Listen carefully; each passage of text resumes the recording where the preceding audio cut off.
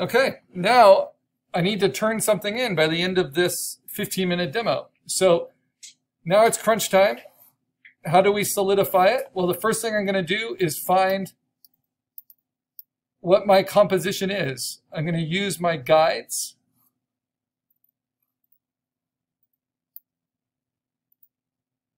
And I'm going to find the edges of what I want to keep, because that's all I need to worry about cleaning up. And now I'm going to go from the background on forward. That's good. That's at 100%. What's on top of that? That's looking pretty good. Those seams blend pretty well. I'm not sure about this planet here, but it's okay. I can adjust that at the end if I need to. The layer in front, how does that transition? It's okay so far. So the one that needs my immediate attention is this one.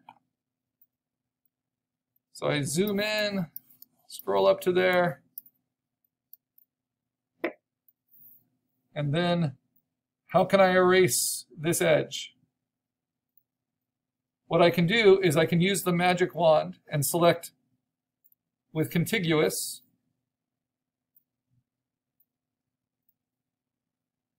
kind of all that misty cloud. And then instead of just hitting delete, which will make it kind of very sharp, like so, which isn't terrible. What I can do is I can use that selection, and then I can use my eraser. And what that selection does is it makes it so I can only erase in that selected area. So I'm not going to accidentally soften my clouds. And then I can take my opacity down on my soft eraser, and I can give it just a slight mist on top, but not something so uniform and distracting as what was there.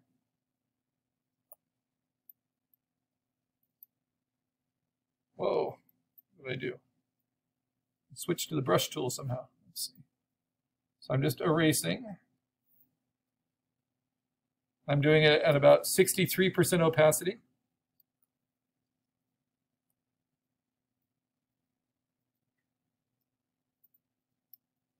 And sometimes that mist is really helpful at transitioning it. In fact, here, I think I might take my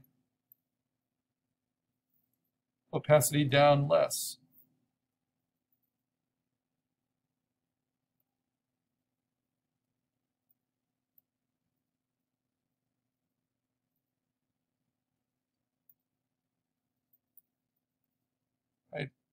That's similar to what I did on that side of the mountain. It's working pretty well.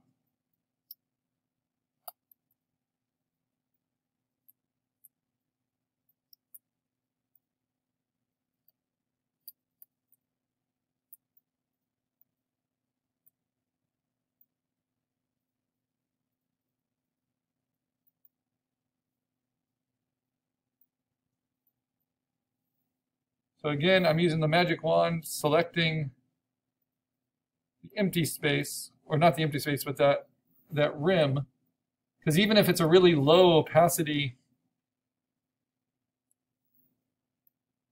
mist, the magic wand's going to grab it all, and then it keeps my mountain safe.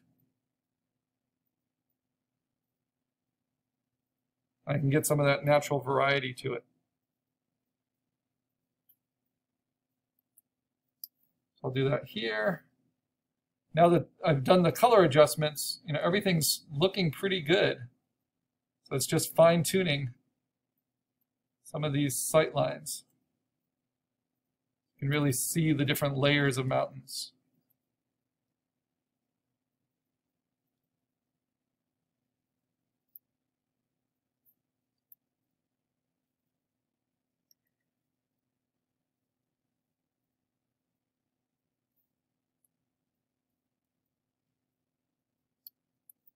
Okay.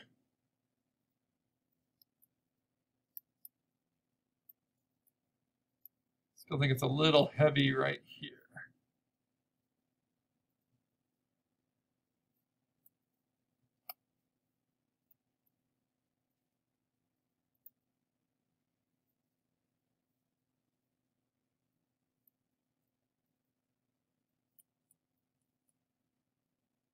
Always good to see it from a distance as well.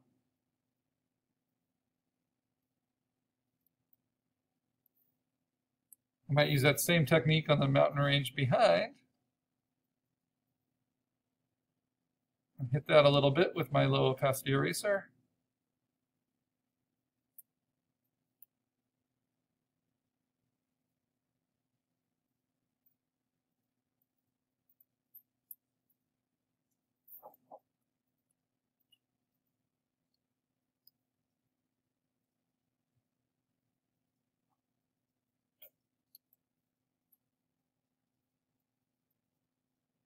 Yeah.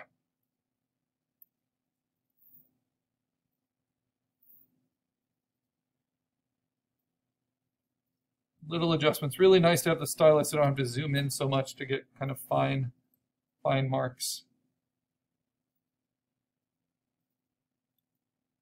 I think I'm liking that star right above the mountain ridge. It's a little bizarre, but it works. Okay, the next. Coming forward, is there anything I want to dodge and burn? These tool adjustments.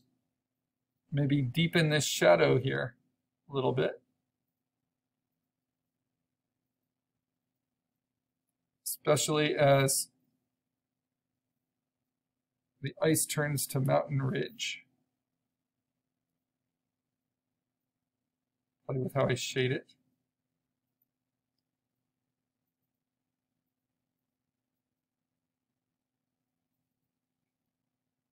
You can use the sponge to desaturate this blue in the background. So it looks more like the mountain, less like it was just copied from a chunk of ice.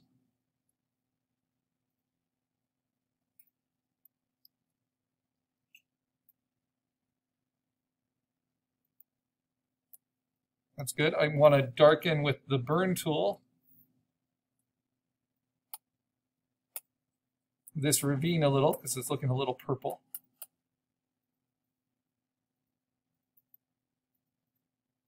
It's a mystery hole.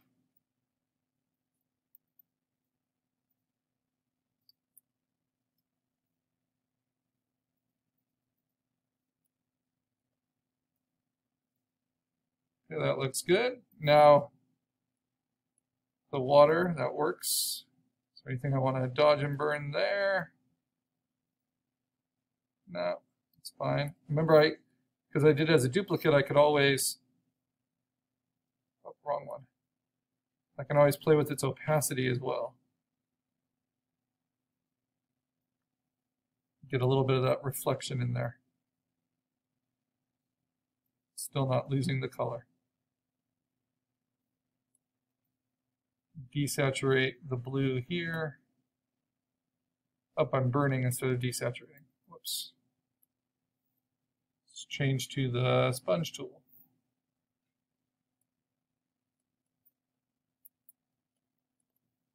I think I'm on the wrong layer though. Yeah, so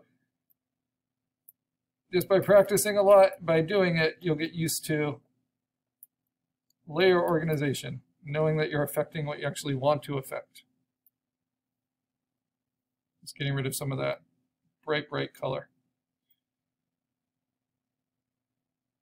All right, next is this big chunk of ice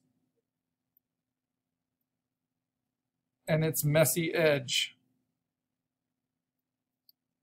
So now what I can do, because I already deleted it sharply with the magic wand,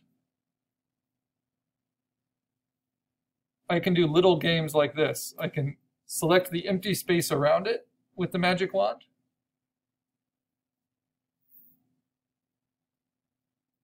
Not sure why it's not showing. Let's see. Come on. Show my selection.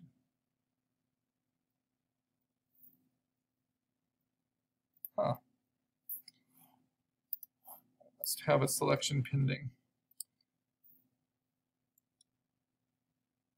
So I wish there was a faster way for this.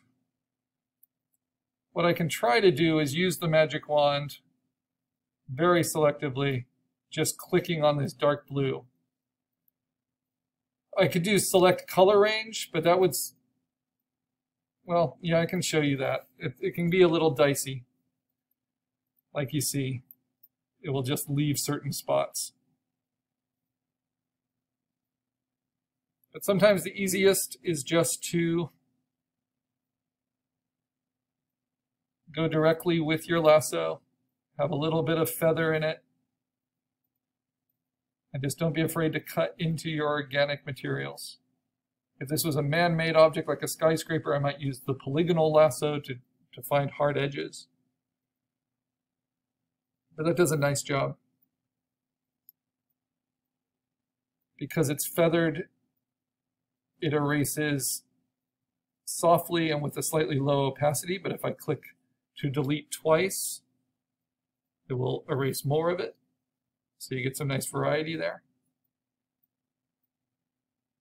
That's a little labor intensive. I could also just go in with my eraser at 100% soft and targeted. But I'm zoomed in at 400% right now. And so it's a little bit of overkill in terms of what's needed for a good print and what detail you're going to notice. So when you can see the pixels on the screen, remember we're printing at a high enough resolution that the human eye is not going to be able to see these individual pixels.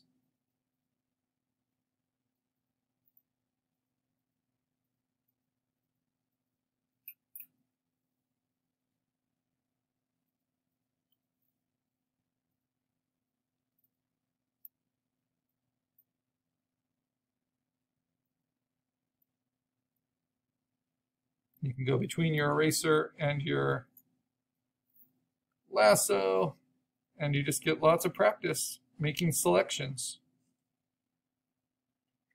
Something I haven't mentioned in the videos, I don't think, though I've helped some individuals with it, is that once you have a selection, you can add to it and you can subtract to it.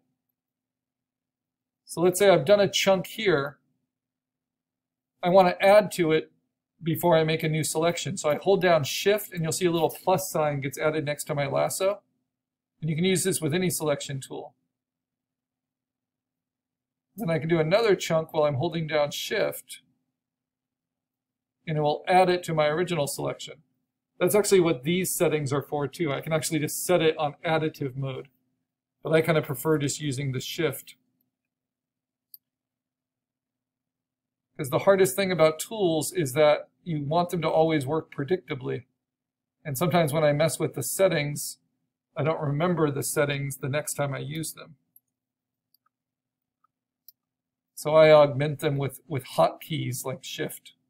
And then if you hold down Option, so let's say, whoops, I accidentally selected too much. And if I delete now, I'll lose that glacier. So instead, I hold down Option, and I can subtract away from what I selected. So it's just what I want. And then I can hold down Shift to add to it again.